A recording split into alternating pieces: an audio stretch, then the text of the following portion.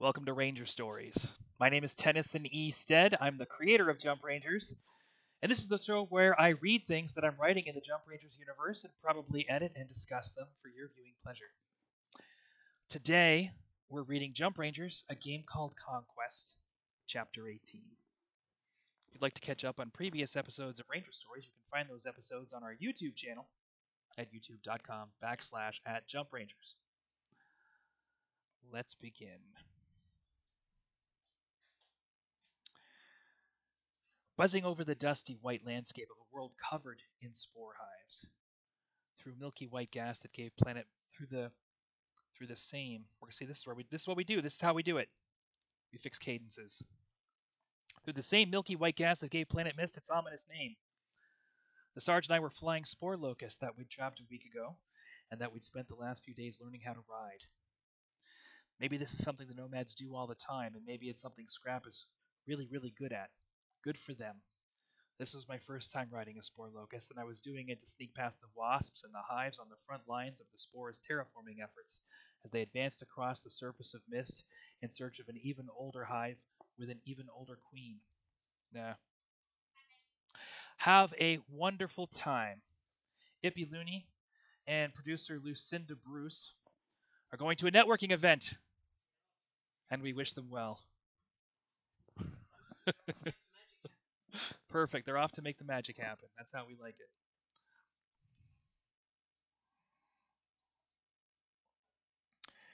This was my first time riding a spore locust, and I was doing it to sneak past the wasps and the hives on the front lines of the spore's terraforming efforts as they advanced across the surface of Mist. Something had to go wrong. Just as if they could smell my pessimism, a spore wasp veered up from the hive it was climbing out of to smell us out. Veered up from its hive to smell us out. We're just going to make that a little sharper and simpler. Spore wasps are bugs the size of space fighters, with 4 wings, big pincers, and a stinger the size of a battering ram that droops below it as though it were too heavy to just carry the thing. We, on the other hand, were shrunk down to mouse size in order to ride the spore locusts. Ride our spore locusts. Luna, calm down. It's okay. To us, right then, the wind from the wings of that spore locust felt like a hurricane. Our spore locusts were tossed of that spore wasp. See, I'm getting myself confused. To us, right then, the wind from the wings of that spore wasp felt like a hurricane. Our spore locusts were tossed and turned on the churning air, and we clung to their backs as they tumbled away from the buzzing wings of the larger wasp.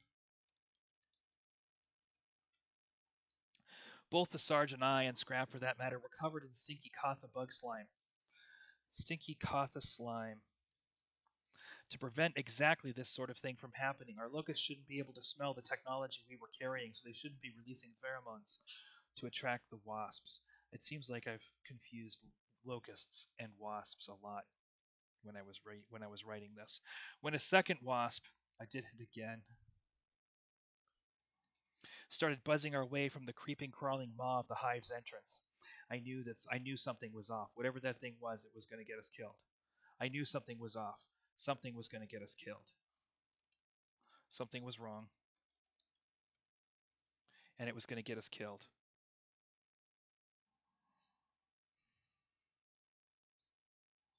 Something was very wrong,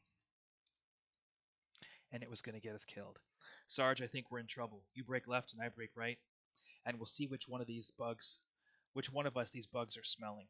Leaning into our locust, the Sarge and I pull apart from one another, wobbling through the air for a moment while they made up their minds. The wasps swerved through the air to track me. In my comm, I can hear the Sarge's voice. Go low, Wrench, I have an idea. Going low means getting closer to the hives below us, where even more of these wasps can smell the pheromones my locust is putting out.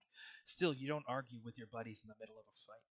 Any plan is better than no plan at all, so I dove towards the ground. Hungry and mad, the wasps dove after me.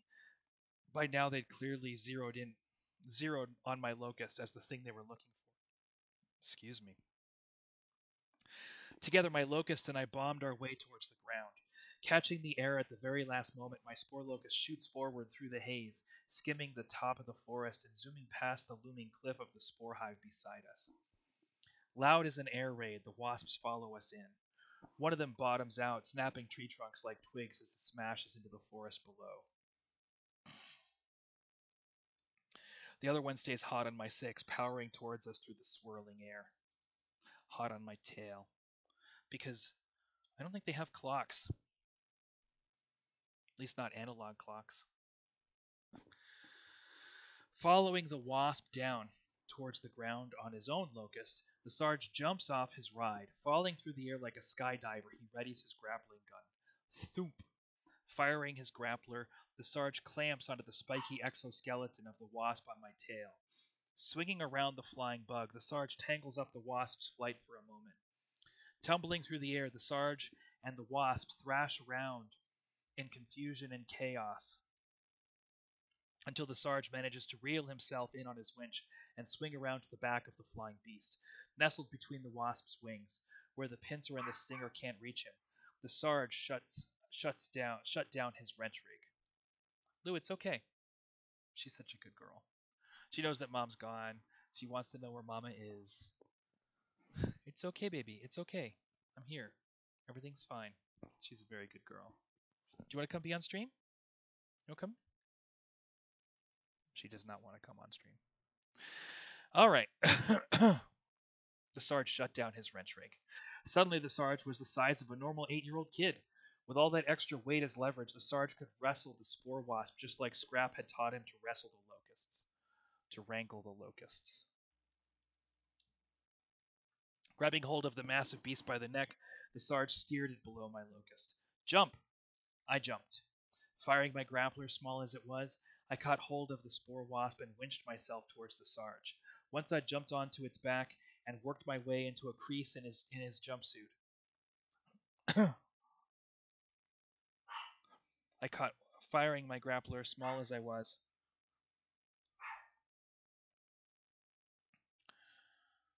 Once I'd climbed onto the Sarge's back and worked my tiny way into a crease in his jumpsuit, the Sarge let the spore wasp eat my locust. Finding no other prey in the area,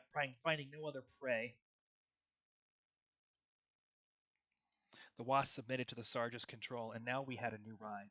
With Scrap flying on our wing, still on his locust, we buzzed our way over the dusty wasteland of ruined hives that stretches inland from the front lines of the spore infection.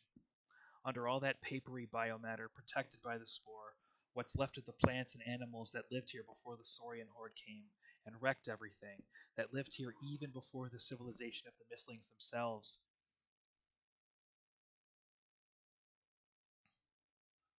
And we gotta change the punctuation a little bit. All those living things are slowly figuring out how to retake their world.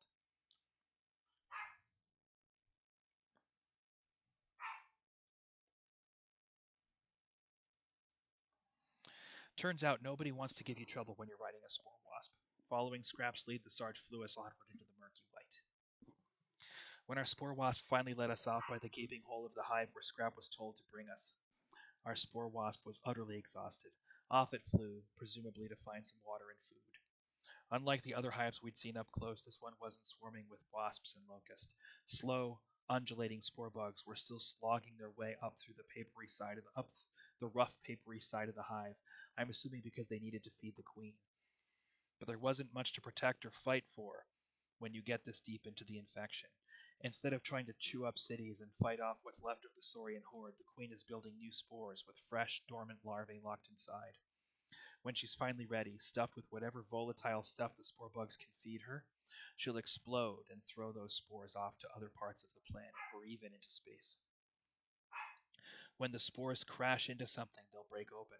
One of those larvae will mature into a queen, and a new hive begins. Covered in katha, such as we were ignored by the lumbering potato bugs that pushed their way past us into the hive to deliver the food they were carrying in their stomachs to the queen. All we needed to do to find the queen was follow them. For as tough as they were, and paper is one of the strongest human-made building materials, if you didn't know, we didn't want to disturb her.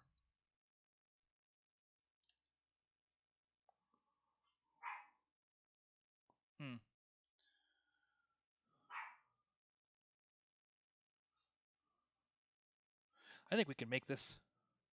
All we needed to do to find the queen was to follow them, but we didn't want to disturb her. Maybe she can feel vibrations from the rest of the hive, and we didn't want to spook her by tripping and falling, or by slipping on Katha as we climbed down one of the vertical tunnels in the paper mache maze in which we found ourselves. To make things easy, we got small and hitched a ride on the back of a spore bug. Deeper and deeper into the hive it carried us until it reached the shore of a massive underground lake full of sticky, glowing fluid.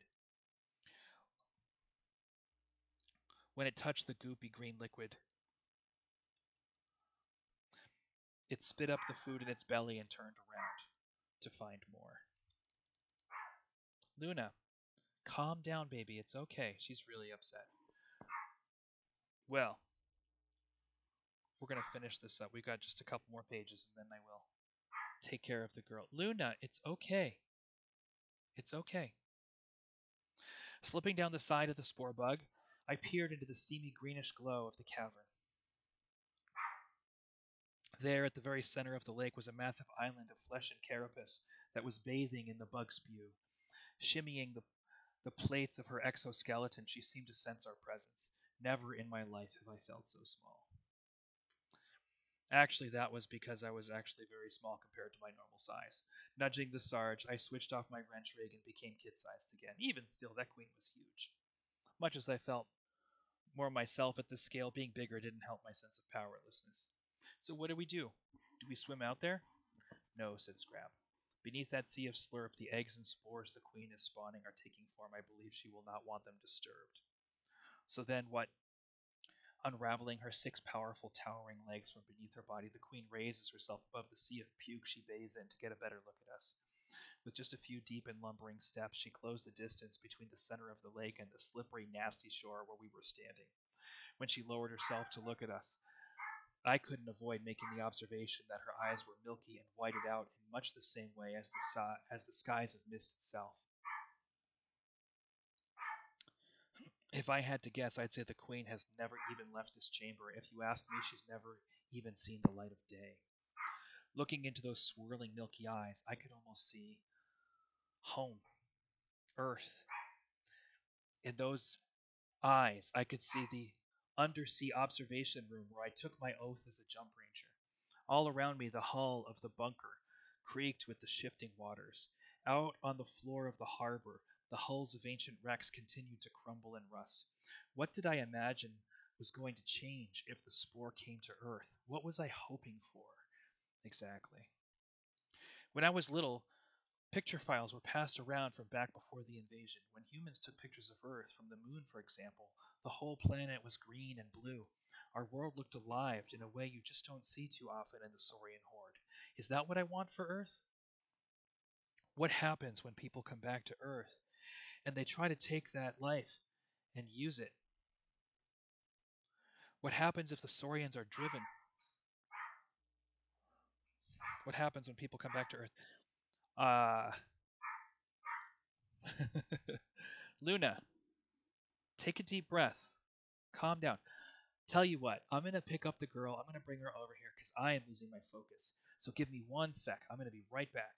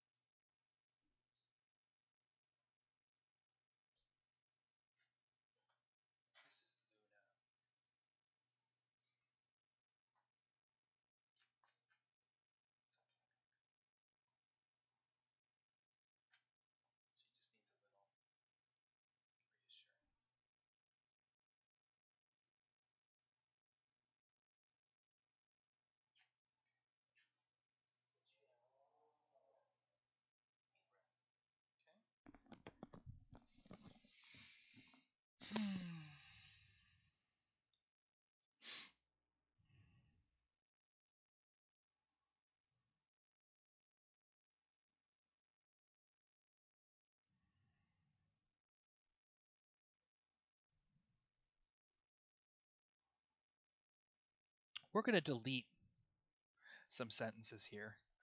So, our world looked alive in a way you just don't see too often in the Saurian Horde. Is that what I want for Earth?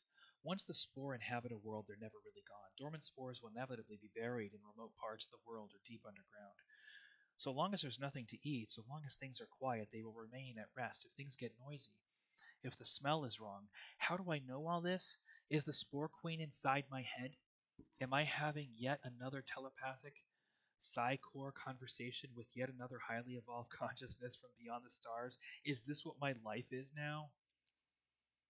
Would you believe that I could almost hear her laughing at me?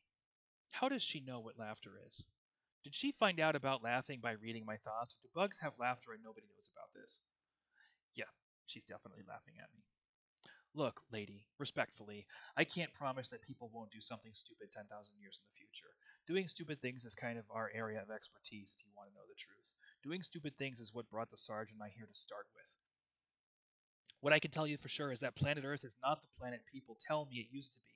Our colonies have seed banks and gene banks and all kinds of information about the things that used to live there. If any of those things are living there now, I've never seen them. But you know what? But you know that. That's what it is. I've never seen them, but you know that. You know how this works. You'll just get that information from the fossils in the ground. You'll dig and you'll learn. What you want to know is if people will get in your way and hurt your hives. Maybe. Maybe we will. But not on my watch. Not if I can convince them that Earth can be saved. If we can just leave it alone. Maybe they'll listen. Either way, I know the Saurians will fight for what they want. They always do. Yes, they always do. Wow. It kind of feels like we've connected on something. It kind of feels like we understand each other. If we are careful, if we give them a chance to thrive, then we can take the spores. Just then, it occurred to me that this queen is going to remember this conversation for the rest of her days. All the queens that are born from this queen will remember this conversation for the rest of their days. If the spore arrive on Earth, and if they help Earth survive the Saurian invasion, they won't be helping humanity. Not really. No, they'll be helping me. Taking a deep breath, I ask myself whether I can accept that kind of responsibility. And that's where we end this chapter. I like the spore stuff. I like the spore stuff in this book.